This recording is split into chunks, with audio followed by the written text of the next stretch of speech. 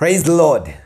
As we have come into the presence of God this morning, let's believe that the Lord has a message for each one of us, because God is alive and He is working in each one of our lives. Amen. And so today's message is, it is time to break camp and move on. Deuteronomy 1 verse 6 to 8 and 11. When we were at Mount Sinai, the Lord our God said to us, "You have stayed at this mountain long enough. It is time to break camp and move on.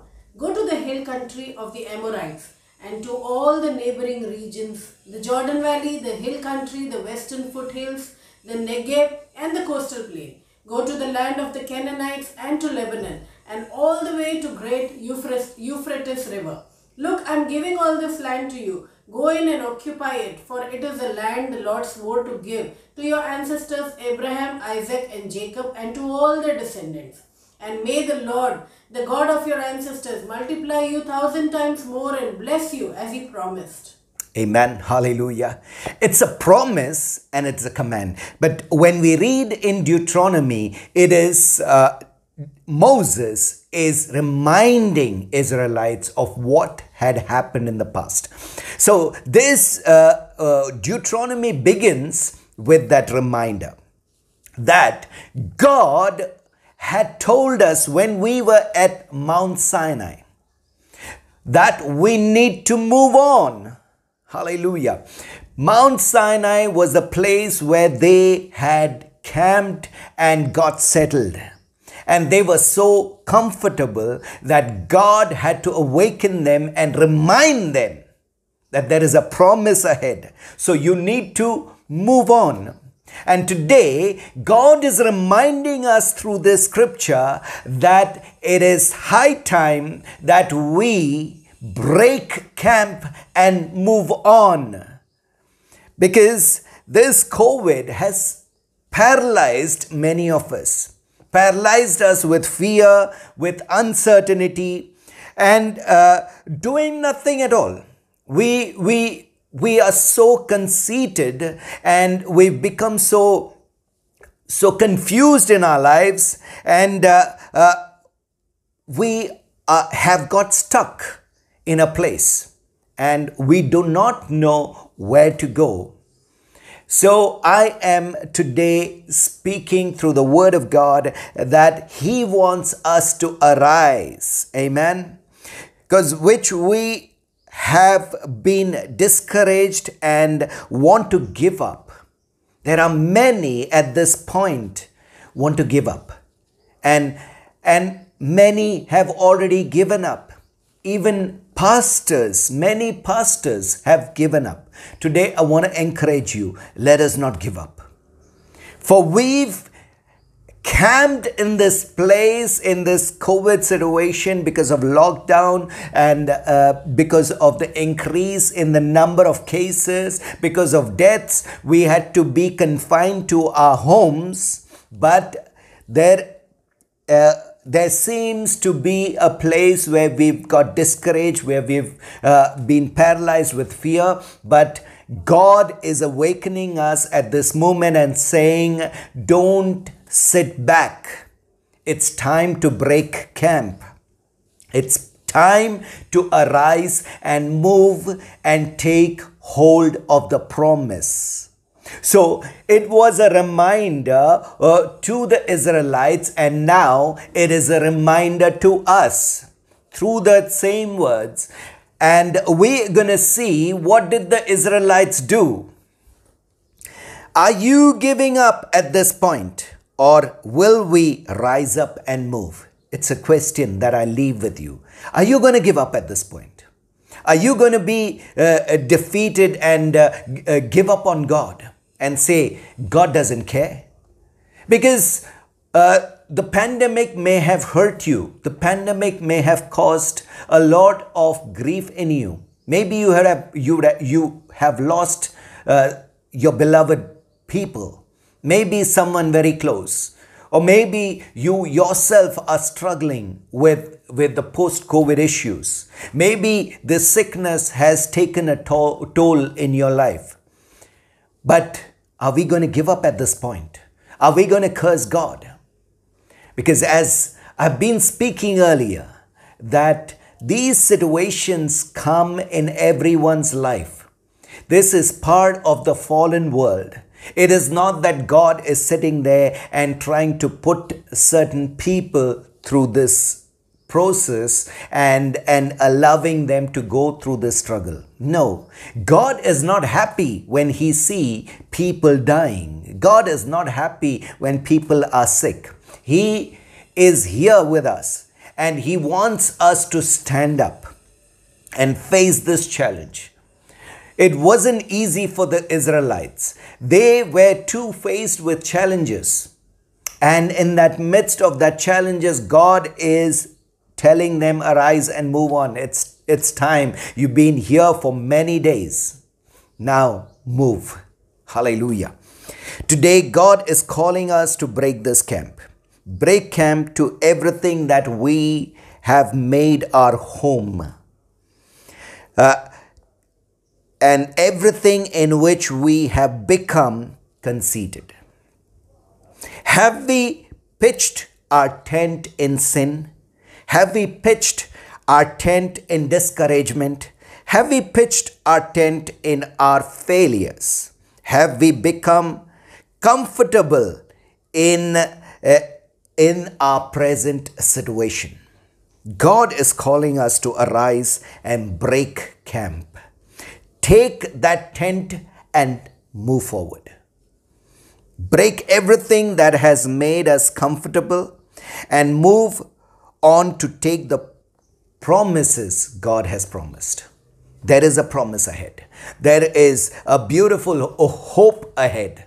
But if we remain where we are and we say give up, then I'm telling you we have lost it. We have lost something beautiful. And I'm going to explain to you why God is speaking to us, why God is encouraging us in this. Why is God asking them to break camp? Because they have become unproductive and comfortable in their present situation. Now there is sickness that is taken over and I am comfortable with my sickness. Okay, this is part of my life, so now I have to live with it. Why do I need to live with it when I have a God who will answer my prayer? Pray by faith. Claim the word of God and receive your miracle. And after you have prayed and still you are continuing, then just keep continuing in your prayer and believe and receive that strength from the Lord to move on. Amen. There may be sicknesses that may remain. There may be situation that may remain in you. But now when you have prayed about it and when you have grown in strength, you will have the courage to face it till the end. And we will stand victorious. We will not be bitter. We will not be against God. We will not get angry. We will not get irritated because now I am with the sickness.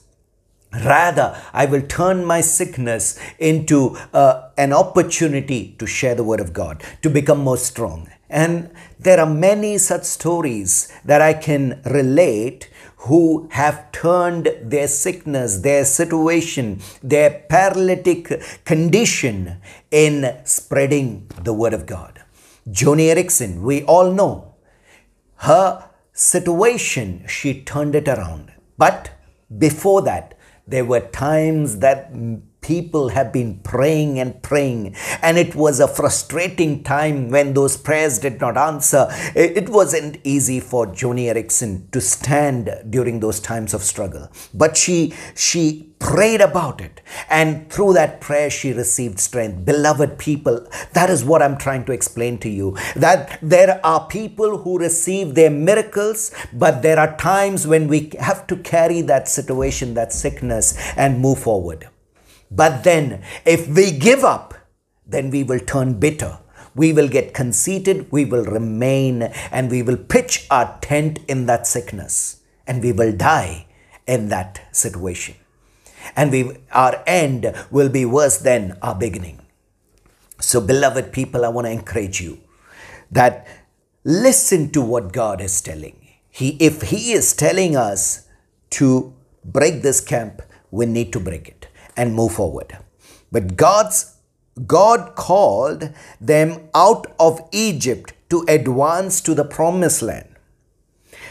But now at Mount Sinai, they have given up and are afraid to move forward. They have got conceded to the law. That I bear the law and I am perfect by the law, so let me die here. Let me be finished here because I don't want to go further. I don't know what is kept ahead of me. I am so afraid. I am so confused. Do not know what God will bring ahead of us. So there is so much of conceited thoughts in their minds and they don't want to move forward. But what is God's intention is that we take hold of the new ground. He wants to give us the promised land. Amen. That is the good intention of God. So He is telling break camp. He is not against Israel saying that now get up and I want you to work. I want you to slog. I want you to go through the troubles. I want you to go through pain. He is not saying that. He has a plan. God has a beautiful plan for all of us. He has already gone forth and set all things right for us. What we need to do is rise up and obey and move forward. So today, let us believe in God, that He exists, He is alive, and He has a good and wonderful plan. Jeremiah 29:11. I know the plans that I have for you, plans of goodness, plans of prosperity and not destruction, plans to give you a future and a hope. Beautiful word. God has a plan. Beloved people, don't give up on God. He has a plan for you. He has a beautiful hope and a future for you. So remain in Him. Trust Him. Believe Him when He is saying move forward. When I am saying move forward, I'm not saying that, you have to get up from your house and go out into the street, This is COVID time. I am not asking you to go out and do something that the government has not asked us to do. We need to be wise. But what I am trying to say is the life that we have brought ourselves into, the things that we have set our minds into. If there is so much of negativity in us, if there is so much of self-pity in us, if there is so much of fear in us for everything, every step, and we are doubting God, we are not able to pray, we are not able to read the Bible, we are not able to experience the presence of God, we are not able to walk with God. That is what I'm saying. Don't pitch your camp in things that will stop you from moving in spiritual things, in moving towards God, in moving in excellence in the presence of God. God wants to help you. And this message is just for you today. Hebrews 10 verse 23 to 25. Let us hold tightly without wavering to the hope we affirm, for God can be trusted to keep His promise. Let us think of ways to motivate one another to acts of love and good works. And let us not neglect our meeting together as some people do, but encourage one another, especially now that the day of His return is drawing near. Amen. Hallelujah. Let us hold strong to the hope, to that promise. And we can always trust Him. He will not fail us. He will not abandon us. He will not give up on us. We have to hold on to His promises. His promises are true. His promises will be fulfilled. His promise will come to pass. And we need to encourage one another. We need to encourage them in love. We need to strengthen them. Today, in this pandemic, many people are suffering. Many people are struggling. How can we encourage them? Call them. Message them, strengthen them, pray with them, give them words of encouragement, give them the word of God. You and I can do more because we have had so much time during this lockdown. How many times did we call our friends? How many of our relatives did we call and encourage with the word of God? How many meditations that you had recorded and sent it to people? Did we do it? Because God gave us the opportunity. Did we make use of the opportunity? Or have we pitched our tent and saying, oh, nothing can happen. Now that I'm in the house, nothing can happen. Have you helped your pastor in supporting some pastors who are in need? Have you financially given your assistance? Have we done what we could do even in our homes? Have you and I helped our people within the house, our children? Have we encouraged them?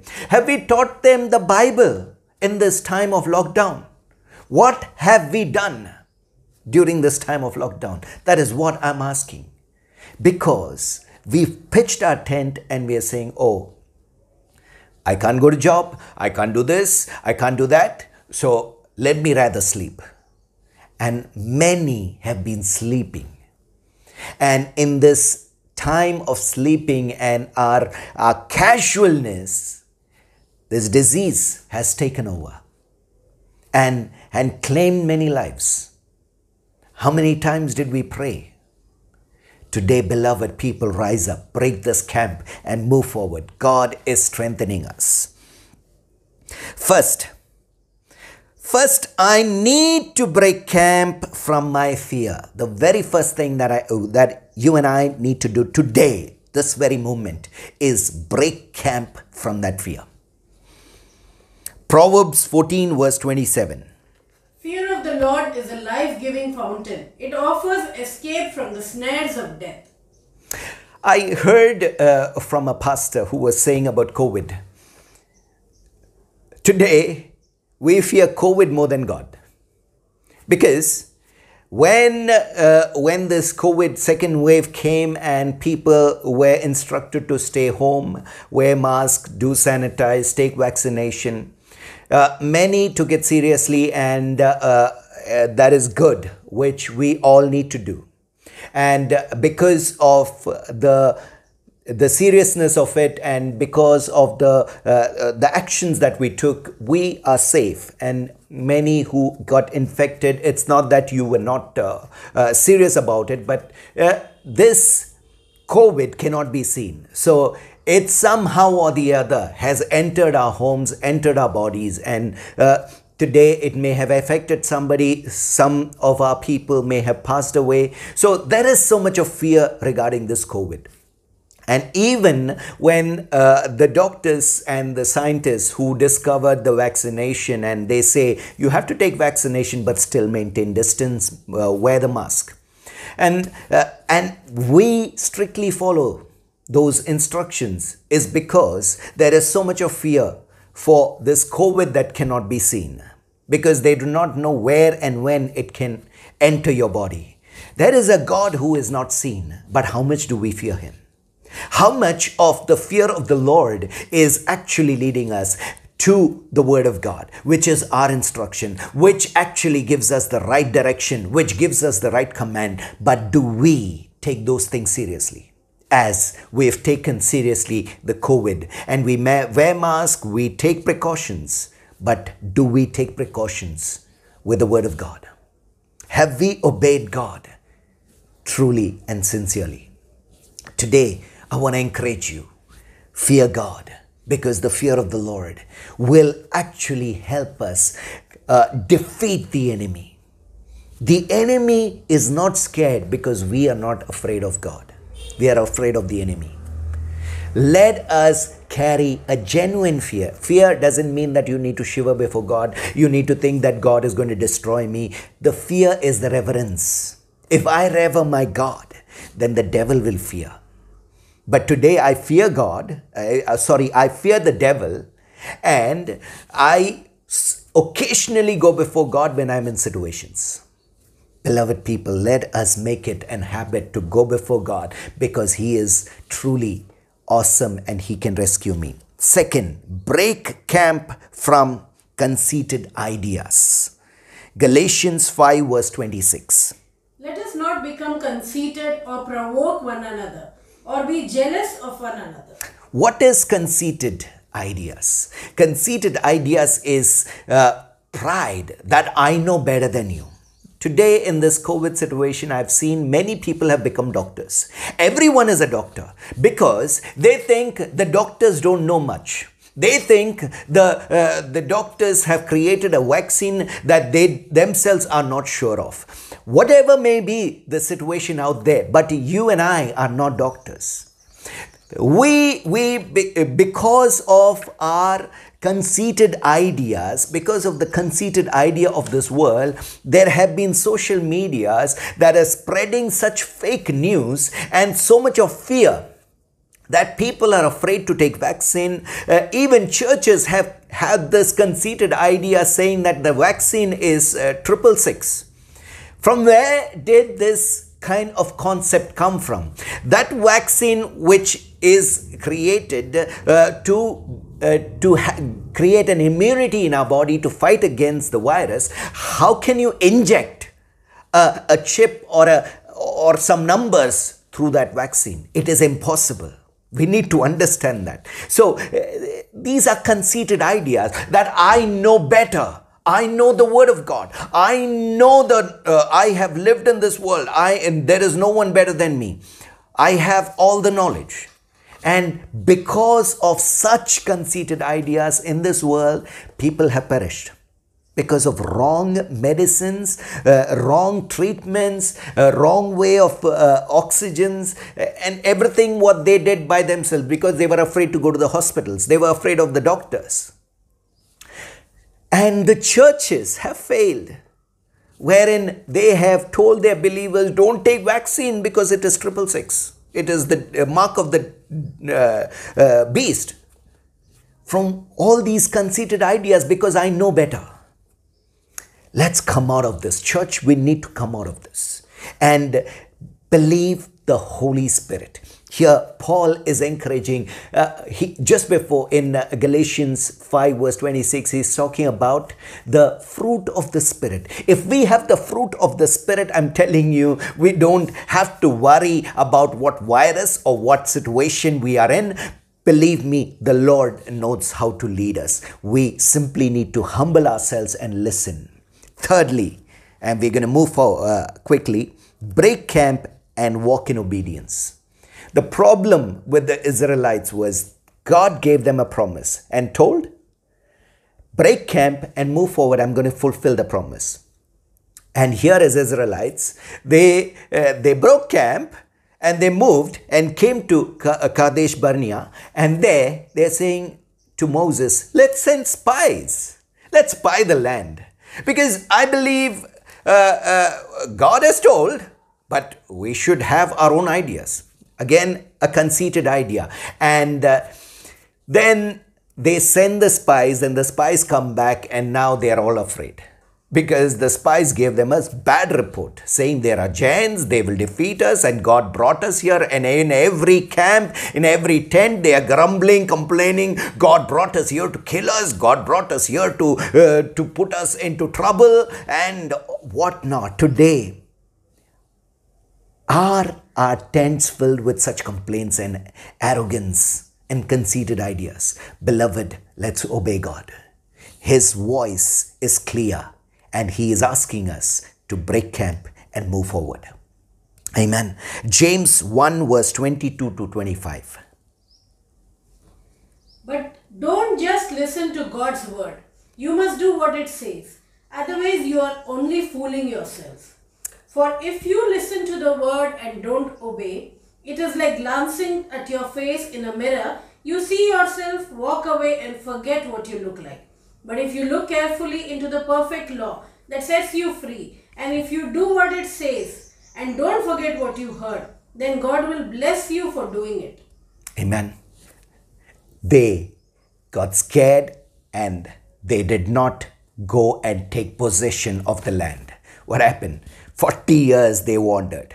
And now 40 years later, Moses is teaching them and saying, you did this, and that's why we actually went 40 years. And what does Deuteronomy starting say?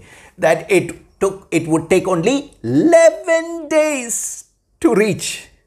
Amen. 11 days became 40 years. Can you believe that? Because of disobedience. Because of fear, because of conceited ideas, because of disobedience, we lose on what marvelous and wonderful life God has for us. Beloved people, I want to encourage you. Please, if God is speaking, listen. His Spirit knows better than us. His Spirit is leading us. He is here. He is here to lead us. So listen and obey. Today I want to encourage you through this word. I believe that you will rise up and move forward. Trust God. Father, I thank you for this word. I thank you that, Lord, through this word, you are ministering to people, oh God. Through this word, oh God, Lord, I believe people are going to rise up. They're going to rise up from their situation, from their sickness, from their, Lord, self-conceited, Lord, ideas and plans, oh God, Jesus, in their arrogance, oh God, in their mockery, oh God, Father, they're going to rise up and, Lord, glorify you. I bless them today that none will be left behind, oh God, but they will take hold of the promise that you gave for all of us, because there is a plan and a purpose for all our lives. And Lord, we are moving forward.